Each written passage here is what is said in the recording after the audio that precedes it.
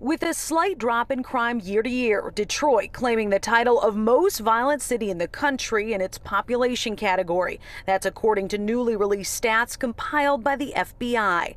Last year, just over 13,000 violent crimes were committed in the city limits. That includes murder, rape, assault, and robbery.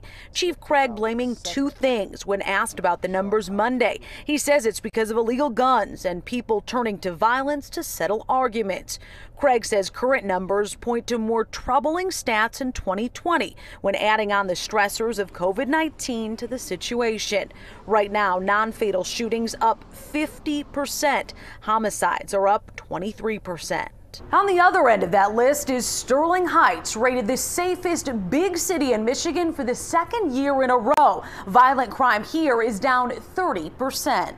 I mean, that's a ridiculous decrease in numbers. The Sterling Heights police chief claiming safest big city out of 7 others in the state. Bad guys know if you're going to commit a crime, there's certain areas that you're probably more likely to get away with it, and certain areas you're probably going to get caught. The chief says the steady economy in 2019 helped push those numbers in the right direction, and the police department's investment in community relations. I really believe that there's this piggy bank between us and our residents, right? We have to put money in that piggy bank because one day we're going to ask for a withdrawal. We're going to ask for some faith and some support back. Last year, the police funding millage passed by 80% of voters, keeping Sterling Heights officer count at 153.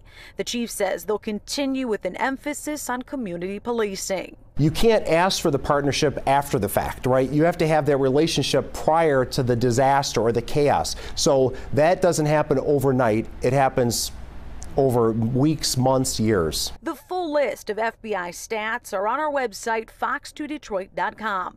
In Sterling Heights, Jessica Dupnack, Fox 2 News.